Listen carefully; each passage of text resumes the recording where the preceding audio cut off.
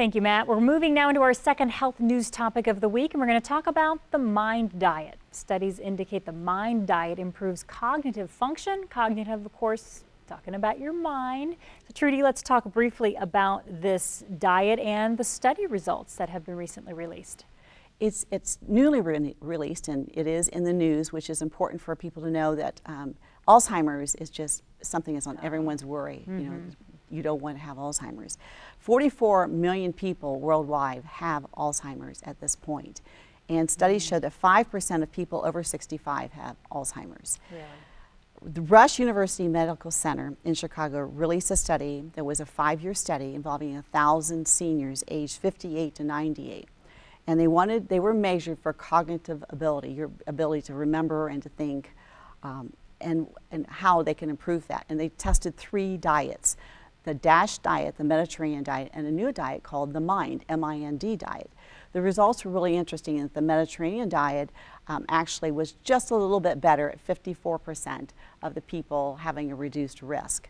53% showed a reduced risk on the MIND diet, and the DASH diet, which is a hypotensive diet for people who have high blood pressure, came in at only 39%.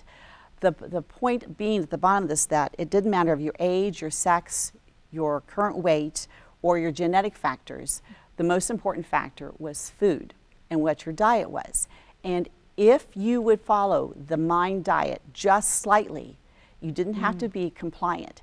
Even with just a little bit of adherence to the diet, people had a 7.5-year increase in their cognitive ability. So that a 70-year-old would think more like a 63.2 age-year-old person. So let's look at some of these foods that would be considered part of the MIND diet.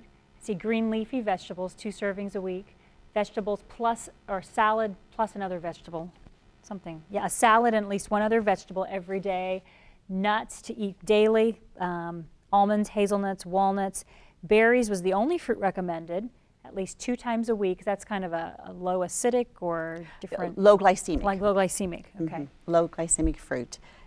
Whole grains, fish, poultry, olive oil, and red wine wrap it up. And again, the adherence to that is most important. All the other diets, you had to do it strictly to getting a result, and these as long as you made an effort. And there were 5 food groups, Jennifer, that they told you not to include. And you should include red meat, margarine and butter, cheese, anything sweet, dessert, pastries and sweets, and fried foods. There's probably a few people at home right now saying, I really like those. Can't I have those in moderation? Well, to increase your cognitive abilities, you might be willing to forgo. And the nice thing about, if you can find more information about the MIND diet, it is that the sweets you can have 5 times a week, but no more than that. All right. So it's not complete avoidance. Well, don't forget, you can always find Dr. Trudy Pieper at her office in Johnstown, Ohio.